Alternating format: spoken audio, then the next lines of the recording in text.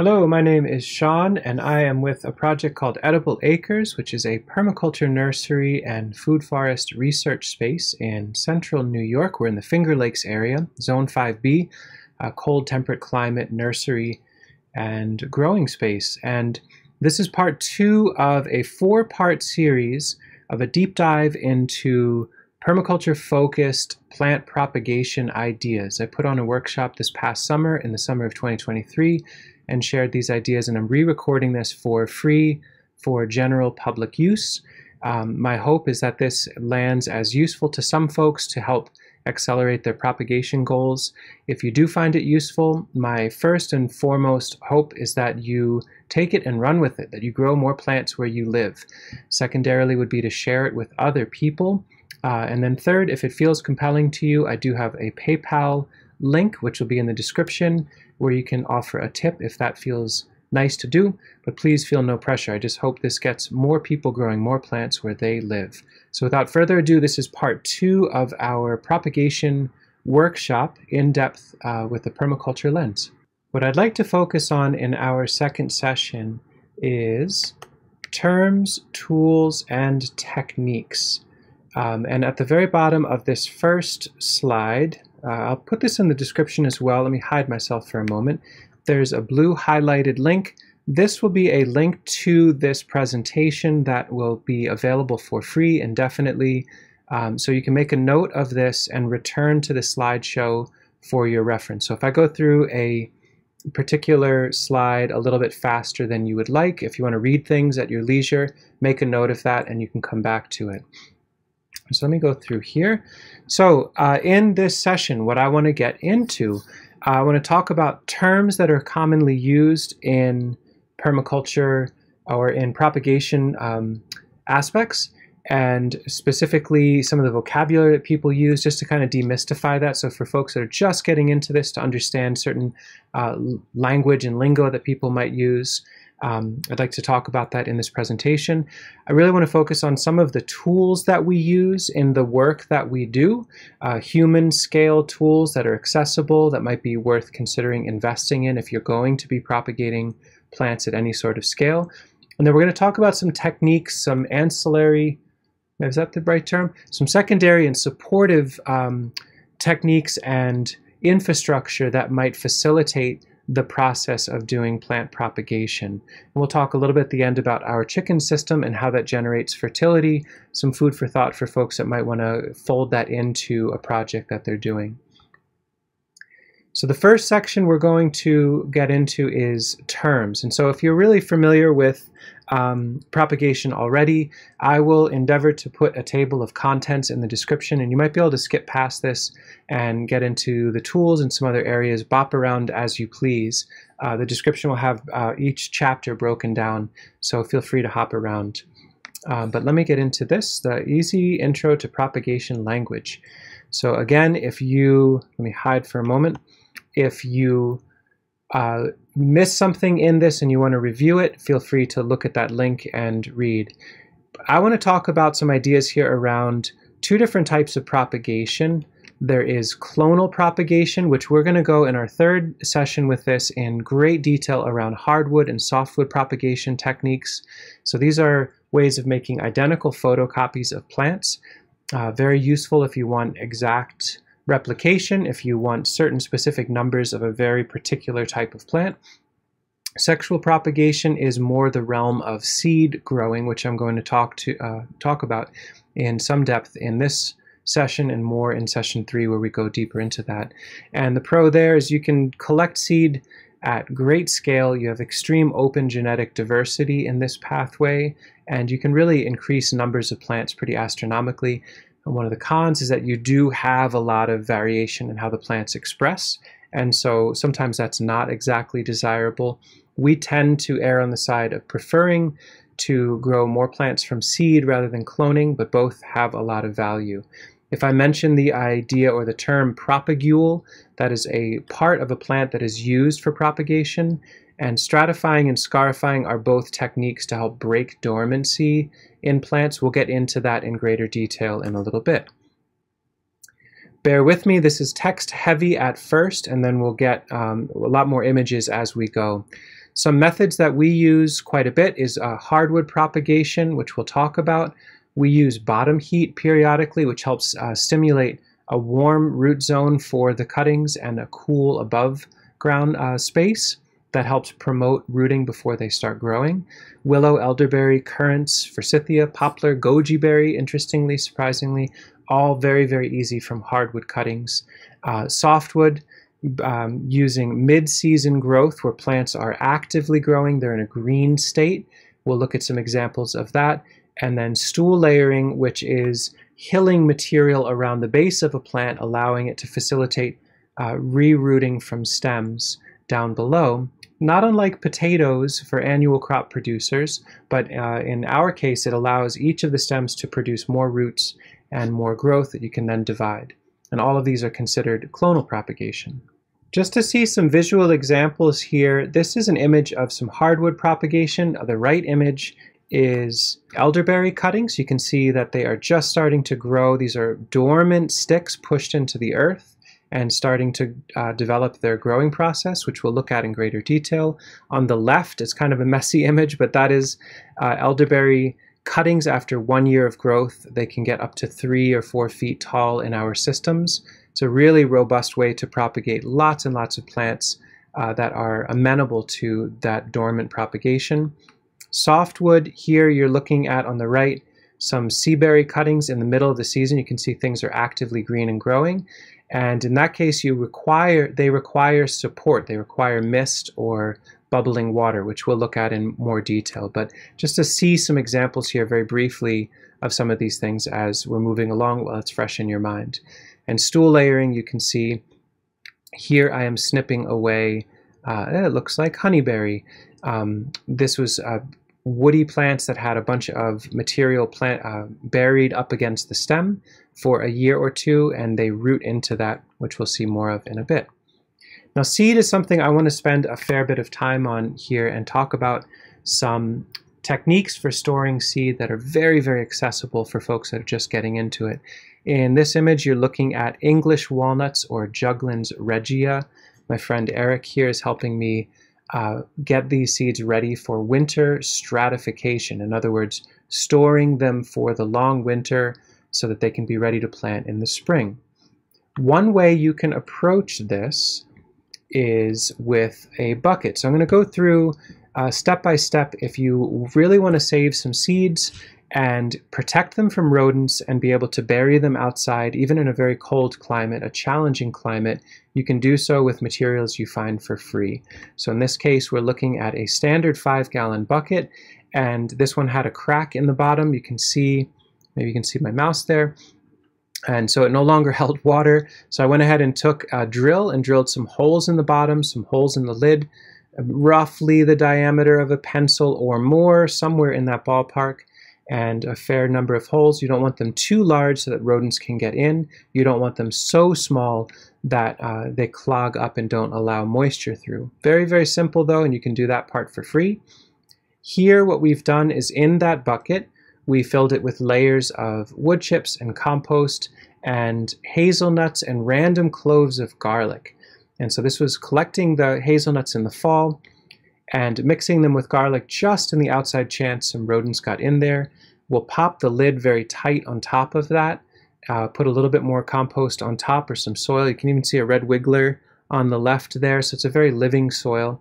And we can take that bucket with the holes in the bottom, holes in the top, with the lid tightly applied to the bucket, and bury that outside deeply in leaves or in well-drained soil under a pile of wood chips, and pull that out in the spring to plant. It's actually one of the simplest ways to go about cold, moist stratification of tree seeds that could be impacted by rodents. It's incredibly easy. It's something you can consider doing for next season for sure. Some tools that we've worked with extensively over the years that I think are particularly helpful, something to consider investing in. Very, very clearly, we are not sponsored by any of these folks. We just believe in them. We buy these tools with our own nursery capital and encourage other folks to consider them. So Okatsune pruners That is the pruner in my left hand, so it's on the right of the screen there. You can find them online, very, very high quality. They last for an incredibly long time, and they're about the same price as Felco, which are the pruners in my right hand on the left side of your screen.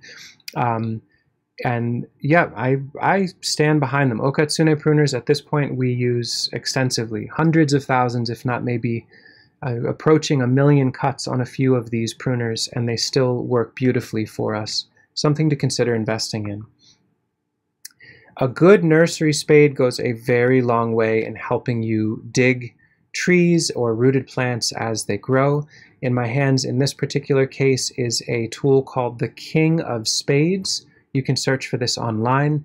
They're not cheap. They're somewhere around $80 to $100. So if you're just getting started, maybe skip this tool until you've done your first year of growing these plants and then see if it's something you need. But we use them absolutely every season. I use it constantly in the spring and the fall. Very, very strong tool, very useful at getting trees out of the ground. If you're going to be doing any sort of marking of nursery pots or labels, I strongly encourage Listo as a great nursery pen. You can get these for $2 or $3 a piece. They have refillable wax tips that you can put in there. They are an old company, really great old school nursery.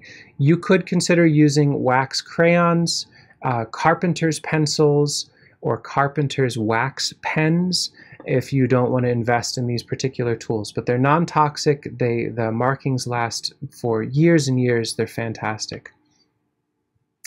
Hori Hori is a tool that we use extensively. It is a small hand tool that allows you to do really great division and propagation work with herbaceous perennials or small woody perennials.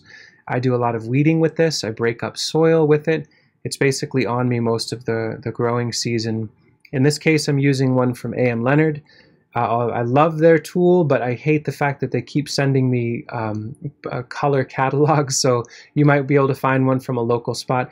What you definitely want to do is make sure it is a tool with a stainless steel shaft or a blade, and that it has this flared aspect to the handle so that your hands can't slip up the handle. That's an injury you want to avoid. I use a scythe quite a bit during the growing season to maintain pasture area and weediness. I like a tool from One Scythe Revolution. I use the ditch blade of theirs.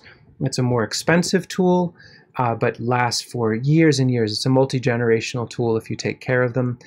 Scythe Supply is another company you can look for online out of Maine, and they are less expensive. It's a great beginner's option and something to consider for a fossil fuel-free tool that also allows you to harvest huge amounts of mulch. They're pretty wonderful tools, and they're a great exercise.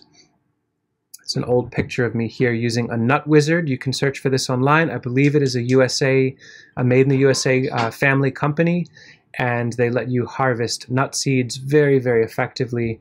Really great tool in the toolkit for those of you that want to grow nut trees at large scale. I'd like to cover a little bit some concepts around moving water. Of course, you can do so with watering cans, and I'll show some examples of types we like to work with. You might also consider, I've made some videos about this, I might document this in more detail if there's interest, but exploring the idea of very, very low cost, very low complexity solar panel and bilge pump combinations. So in this image, what you're looking at is a small solar panel I got used with a bilge pump. We'll look at that in greater detail in a moment. Just some numbers to think about. If you were able to find a used, it can have cracks in it, 100-watt solar panel from Facebook Marketplace or Craigslist or Kijiji or wherever you might be, a used solar panel. An 800-gallon-per-hour bilge pump can do immense work of lifting water from a local, nearby pond or rainwater tank and using it to irrigate plants. So something to consider. You don't really need to know electricity very much or deal with batteries. It's very, very simple. In this case, what we're using quite a bit is a bilge pump. This is a very haggard and simple way that we put a filter on it. I just take an old door screen and wrap it around the bottom of the bilge pump. modify the stem in a way where we can attach a garden hose to it and we're off and running. If the sun is out a little bit, I can attach some alligator clips from the bilge pump onto an old battery from a car or into a solar panel, whatever I need to do, and move water. But the direct solar is quite satisfying to have the battery, the inverter, all that stuff out of there. Simple pump, simple panel, you can go from there. You can see two different examples of pumps that we use, the full scale of the pumps that we use. The top one lifts 2,000 gallons per hour. It's probably about $50 or so, maybe a little bit more.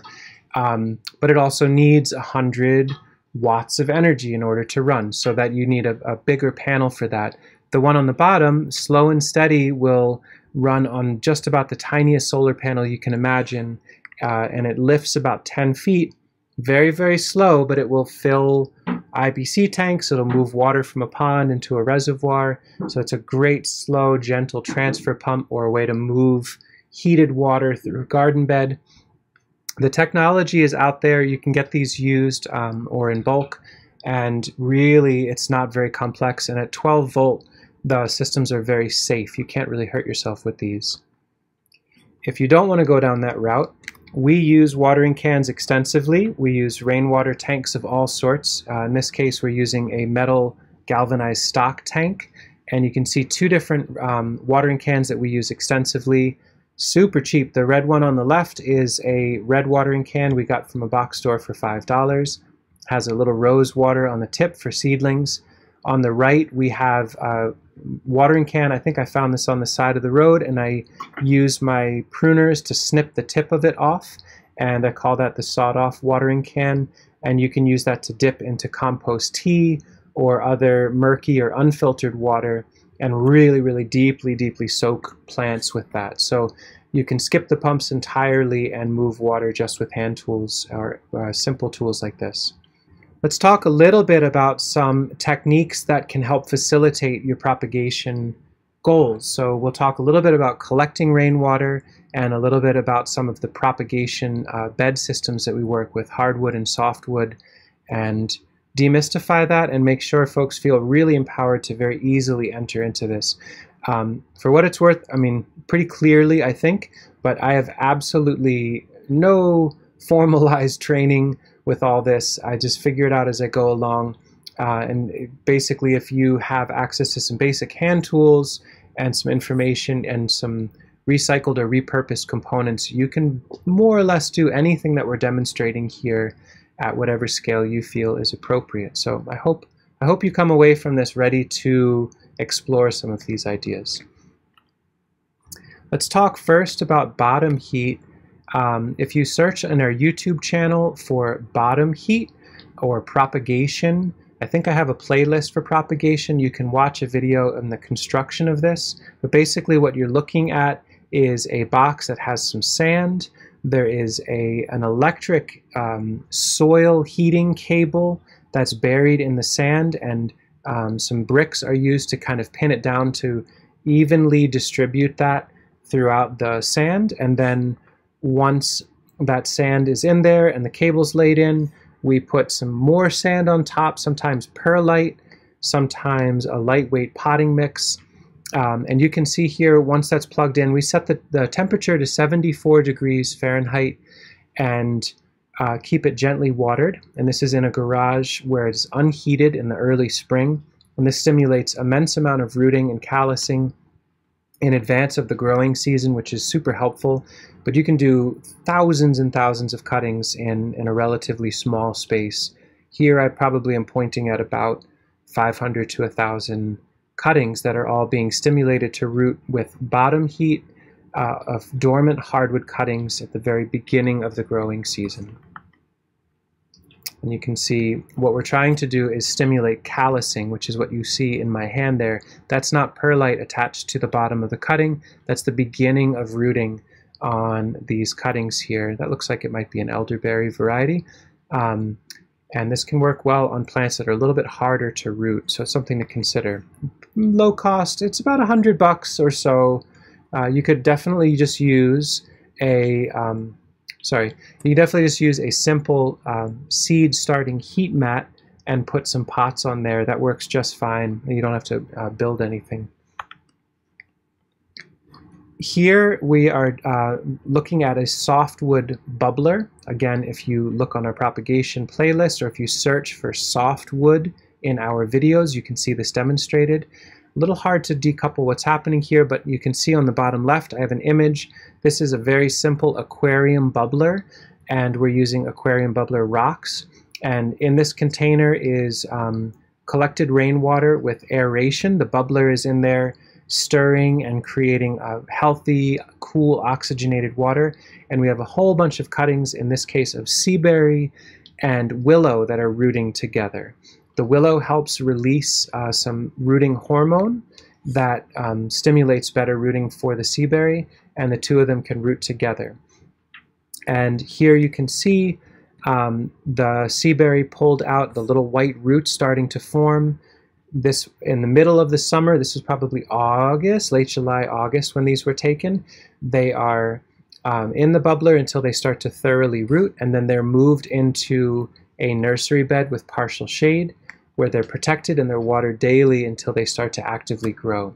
So a fair bit more steps involved in this whole process, but it can help you root some very high value plants that would otherwise not really want to root within your system from hardwood. Here's a technique we've talked about extensively on the channel. Again, search for air prune in our videos if you want more details. This is a way to grow huge numbers of trees from seed. It allows you to grow on any surface. So this image is taking place on our driveway. These 3 boxes are all hazelnuts. There's probably 200 hazelnuts in each one of the boxes, and it'll protect from rodents as well. And in the fall, you can take it all apart and put them away and reclaim a parking space or use it to create new garden space in your landscape. We happen to use modular units that are 2 feet by 4 feet predominantly, but you can also use 1 foot by 2 foot, and you can see in this image, these are 4 of the 1 foot by 2 foot boxes next to each other. So 1, 2, 3, 4 makes 2 feet by 4 feet. So the same cap can work on either a single box or 4 of the little boxes. That's just something to consider. Scale it to whatever is appropriate for your applications. We like to prepare our materials in advance. In this case, you're looking at a bunch of black locust that was pre-flighted, where we broke it down into the component parts. We've got our fencing all organized, our battens for assembly, again documented in other videos, but that allows us to make these at a scale that's really useful for us. We like to use black locust because we have access to it where we live. I would encourage you to not use pressure treated if you can avoid that, but maybe there's hemlock or larch or white oak or some other nice material. Maybe you can reassemble pallets if that's what you have access to. Here you can see we're deploying them right on a lawn. This will help us erase the lawn within a growing season or so. And we create these risers. You can see our friend Juan here is putting on a second tier. You can do a third tier so the beds get deeper and deeper. And they decouple the plant's growth from the earth. You can see there's a mesh on the bottom. Once they're filled with soil, the plants, the trees, the seedlings will grow down, hit the mesh, it cauterizes or prunes, air prunes the root system of the tree, and then they make a more fibrous secondary root system. And you get incredibly nice, robust, small, but sometimes 2 or 3 feet, but really field-ready, compact, powerful root systems on these trees in exchange for not even having to dig. We fill with some good material when we can, but we'll also fill with debris. And here, in this case, we're digging a pond, so we put some muck at the bottom, and then filled the rest of the way with nice material, nice potting mix. In this case, we have 150 or so, maybe more English walnuts, so they're planted very close, but they grow very, very well. Covered for rodent protection, this area then gets deeply mulched around them in the spirit of erasing the grass that was there. And we'll get around a few thousand trees from an area like this. It's not very large, but very, very high value. You can see here we are taking the risers apart, so you can just slide one or two of them off and reveal the trees, and you can pull them out by hand, which is extremely nice for a nice relief from what is normally very intensive digging. We can just get a shovel underneath a little to help pry, but most of the work is done by hand. I'd like to talk a little bit about collecting water. I think it's something that is relatively important for life to exist, so it seems nice to be able to collect it from the sky and use it for your plant propagating endeavors. Here we're looking at a pretty simple IBC tote system. We get our IBC totes used. In our case, there's a local Amish ice cream factory that we were able to get them for $75 a piece. Look around, you can see where you live. There's probably somewhere to get them for ideally less than $100. You just want to make sure there's not chemicals that were in there before. You can be creative and scrappy in how you capture rainwater. So this is reclaimed gutter that was being torn off a home, diverted with another little piece of whatever that metal material is, and sent through a simple half-inch hardware cloth mesh that pre-filters enough of the material to keep the IBC tank from getting too cloudy or too dirty. So clearly not much in the realm of new stuff here. In fact, I would argue this entire setup is reclaimed material.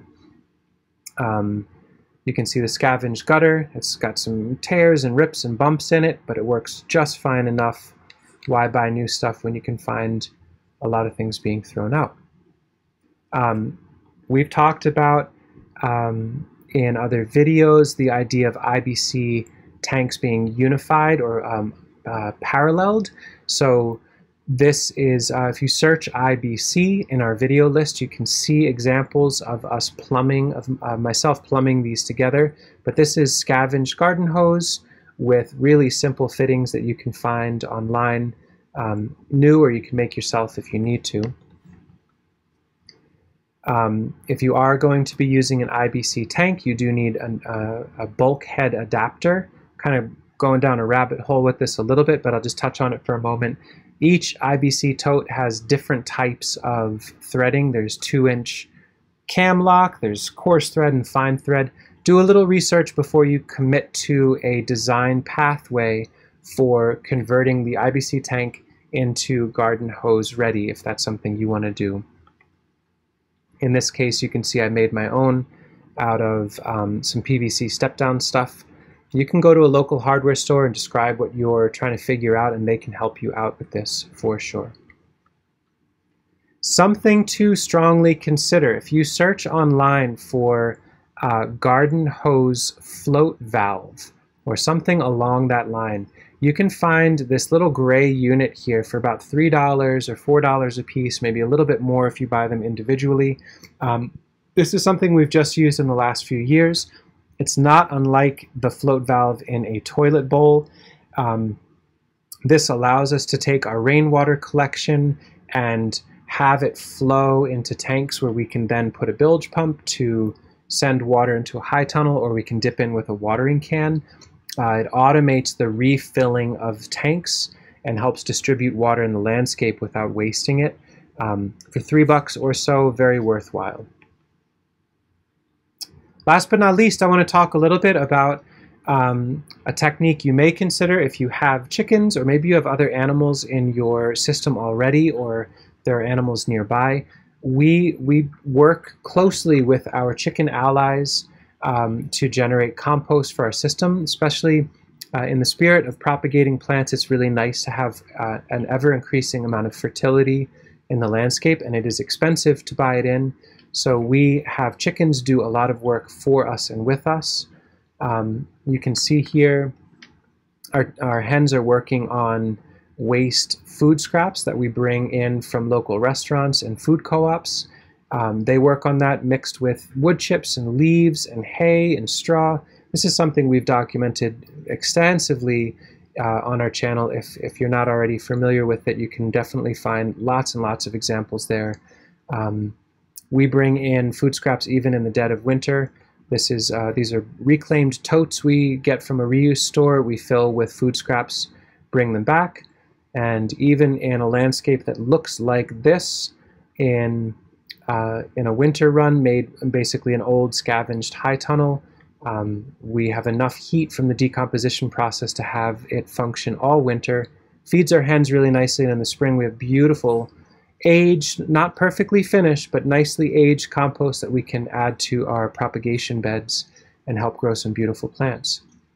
So wrapping up here, I'd encourage you to think through some of these questions, some thoughts here.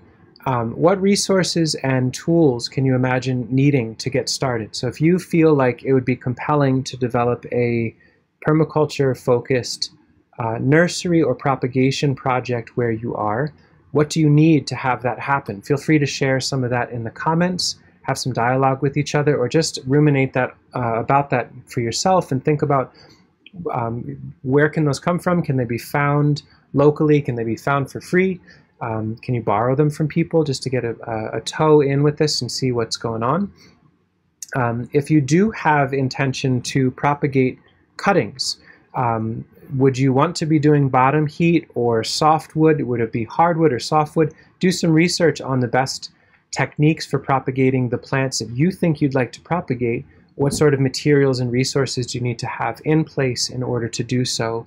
Where would you do that? Is it going to be in a garage? Do you have an unheated barn, basement? You get the idea there. Softwood propagation, what sort of materials would you need to do that?